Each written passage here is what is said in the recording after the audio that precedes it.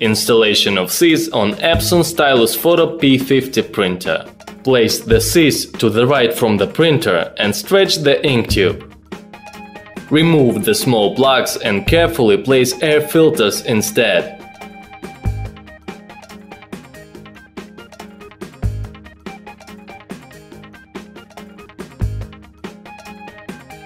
This is working state of the CISS. Make sure you keep the plugs for further transportation of the printer with installed CISS. Power the printer up and turn it on. After the carriage moves to the cartridge change position, unplug the printer from the electric power by pulling the power cable out of the socket. If the printer had been already used prior to CISS installation, pull the cartridges out of the carriage following the user manual. Open the printer's lid.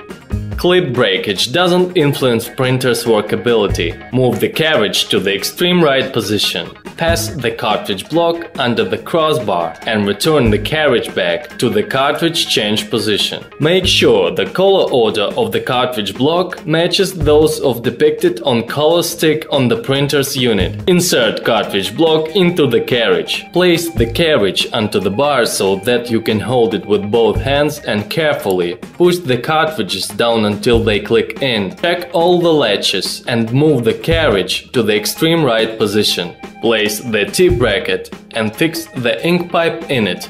Move the carriage into the extreme left and then to the extreme right position, checking there are no twists along the ink tube and it does not interfere with the movement of the carriage. Place the clip onto the case of the printer and fix the ink tube in it. Deactivate the open cover sensor by setting a piece of foam into it. Plug in the printer to the electric network and turn it on. When the ink drop indicator lights up, carry out the ink resetting procedure by keeping the zero-in button situated above the cartridges pressed for 5-7 seconds. After that, press the ink drop button. Close the lid of the printer. The printer will be ready to work in several minutes. The ink tank must be placed on the same level with printer, not higher nor lower it. Proceed with test page printing. Make sure the multifunctional device is connected to the computer and there is paper in the input tray. Go to Start, Devices and Printers. Click the right mouse button on the printer icon and select Printing Preferences. Maintenance. Nozzle check. Press Print button. Have a good printing.